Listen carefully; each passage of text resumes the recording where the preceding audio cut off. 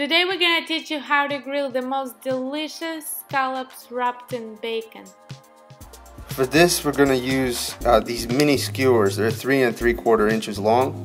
They sell them in the grilling supplies section. You can also use regular toothpicks that are shorter. They'll work just as well. These are just easier to use. Alright, now we're starting off with the scallops, which are seasoned with salt, crushed pepper, and garlic powder.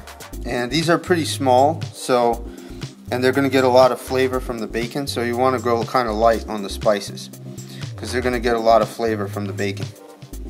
And here we have some pretty long, thick cut pieces of bacon, as you can see. So what we've done is we've cut it in half because it's just going to be too long if we use the entire slice. They're going to be too thick. So what we're going to do is take the scallop and make sure that it's sideways like that. You start rolling it up. It's important to make sure the scallop is rolled up sideways like a wheel, like that. And then you go to the end, the outside end of the bacon, which is here, and put a toothpick through all the way into the other end. And that automatically will hold it together because the bacon's going to hold it from the side and the toothpick will hold it from turning. So as you can see, we've got our work cut out for us here, so we're going to get to work on wrapping these scallops.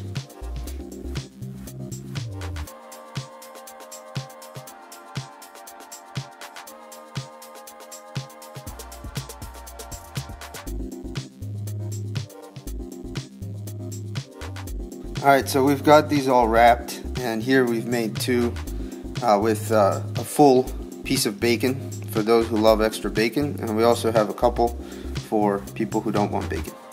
So we're ready to put these on the grill. We're going to cook these for 2 minutes per side, given how small they are, and the grill is pretty hot. It's the coals are white and there's a little bit of a glow in there, if you can see. So we're going to put them right on the hot spot and cook them for about 2 minutes per side and check on them.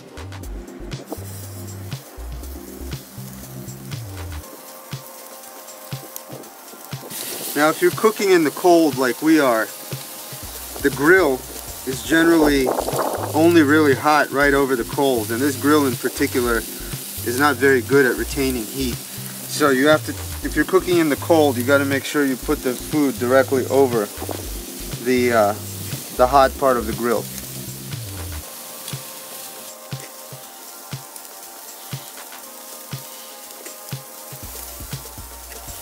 Alright, now we're going to cover them and let them cook for 2 minutes.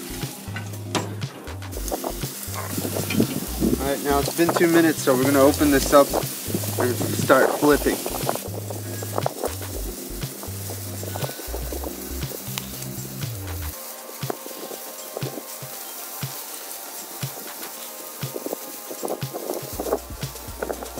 All the grease from the bacon will produce a fire, but if you close the lid, it'll keep the fire down to an acceptable flame.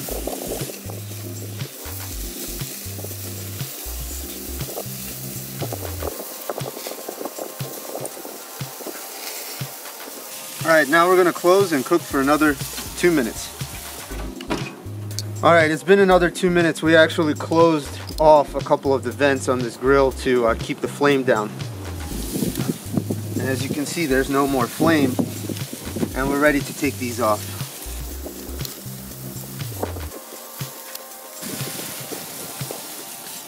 These are going to be amazing. Can't wait to try them.